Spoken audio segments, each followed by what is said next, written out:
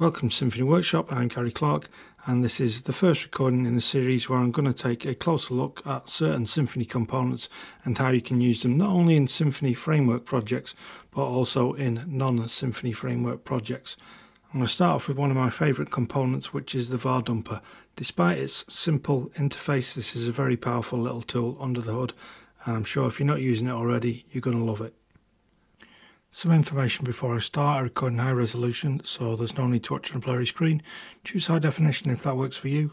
Would you like to join a growing group of PHP developers and take your skills to a new level? If that sounds like you, all you need to do is subscribe and click the notification icon, and welcome. So quickly, here's where I'm starting from. I've got a controller called App Controller. I have a twig file called index.twig, which is in an app folder, and that extends the base twig file. And I've just pasted some bootstrap into there. And here's what that renders, just a fairly plain HTML page. Okay, let's do our first dump. So we're going to start very simple with just a simple string, foo equals bar, and I'll dump that out. Let's go over to the browser, refresh, and so down here in our debug toolbar, this is where you'll find what we've just dumped. So let's go back, and instead of dumping, I'm going to do DD, which means die and dump.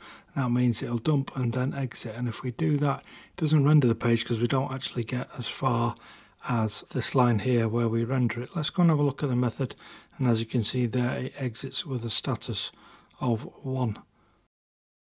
And you'll also see that dump and DD, they both can take any number of arguments. So we'll add a second one here, and we'll go and check this out also.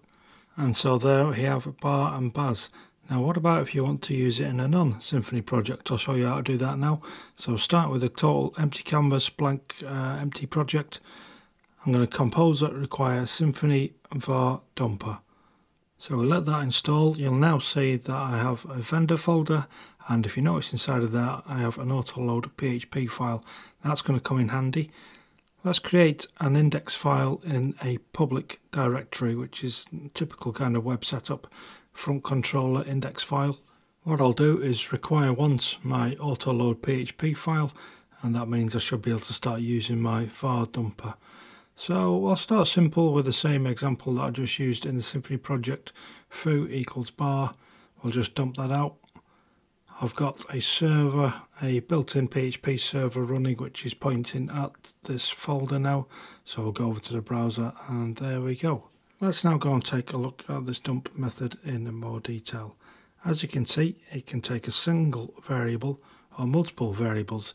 The thing with passing a single variable is that it will return that single variable. So if that variable happens to be an object, it means we can chain properties or method calls off of our dump. Let me show you what I mean. So I'm going to create a class. I'll just give it a name of my class, doesn't really matter what we call it. And I'm going to give it a public method. And I'm just going to call this do something, and this will just echo out a bit of text. That's all it needs to do. And then down below, what I'm going to do is I'm going to go and instantiate a object of my class. I'll dump that out, and then I'm going to chain onto the dump. I'm going to call the do something method, which is pretty cool. It's something which I really should use more often. So let's go and check this out in the browser. And as you can see, it's dumped out the class, and then it's printed the do something when it calls that method. Let's add a property just to make this a little bit more visually interesting. And go back to the browser. There you go, random property with a value of 100. And of course, I don't need to keep going back to the browser. I can actually just dump stuff out in the terminal. Let me demonstrate that now. So php public index.php. And there you go, and it colours it and everything. So actually behind the scenes there's two dumpers at play. There's a CLI dumper and a HTML dumper. Back in the Symfony project now, let's start dumping stuff out in Twig, and I'll show you some of the stuff you can do with that. So if I want to dump stuff out like inline in the middle of the page, I can use this method here. As you can see, that renders it on the page, or the alternative is to do it this way. Dump foo, and doing it this way, then again it uses the debug toolbar like we showed before. One area where Var Dumper really excels is when you have something huge with lots of nesting, for example the container. If I wanted to var dump the container, in fact I'll show you that first, this is what you would get if you tried to use PHP's standard Var Dumper. Refresh, and as you can see, pretty big. If you look at the icon in the top right corner, the page is still spinning. How would you pick out what you want from that lot there? However, switch that out for the Var Dumper and the dump method and it's a totally different story. So dump this container and then we'll go back. I'll have to reload the page, and down in the web debug toolbar, as you can see, absolutely no problem rendering it. Very easy to find what you want. Love the way this is nested and you can just go and click on little arrows and find what you want. This is one of my favourite things about Var Dumper, when you try and search through big objects like this. Another good thing is that you can dump the output to its own server. So I'll go back to how this was before and I'll dump out foo. Then in the terminal I shall start its own server. I can do that in Symfony using PHP bin console server :dump, and now I have a dump server running.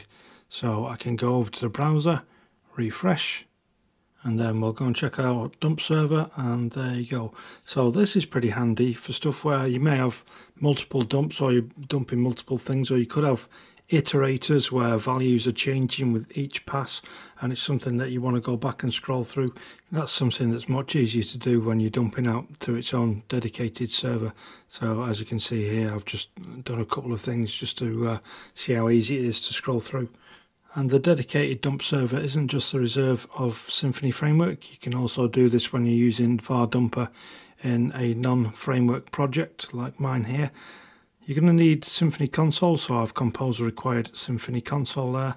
The setup is a bit more involved. You're going to need this code here. It's about 10 to 15 lines.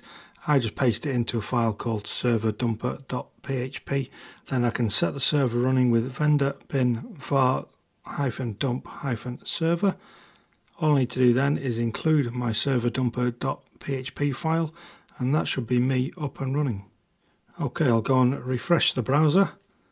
The dump's gone, which is a good sign, and there you go, in my dumper server, there's my class. And I love how it shows you the date, source and file also. Very easy for debugging. To get a full understanding of what this powerful little tool is capable of, just check out some of the examples and the documentation. I'll try some out for you here. This is a pretty good one, error exception. So I'll copy that, paste it into my index file here, go over to the browser and refresh. And the good thing about this is I can hover over something and it'll tell me the value of this constant. So like I said before, there's two dumpers at play. There's the CLI dumper and there is the HTML dumper. So when you check things out in the browser, you get a little bit of extra functionality such as hover over, etc. I hope you've enjoyed this one and it showed you some new things about the Var Dumper which you didn't know about before. For me, it's an essential tool. I use it in absolutely everything, whether it's a Symfony project I'm working on or a non-Symfony project. If you have enjoyed this video, be sure to give it a like and don't hesitate to share if you want to help others like yourselves. Help each other out, that's what good developers do. Also, if you'd like YouTube to show you more of my content, all you need to do is subscribe and click the little notification icon. I release new recordings at least 2 times a week, and details of my schedule can be found on the discussion tab on my YouTube channel homepage.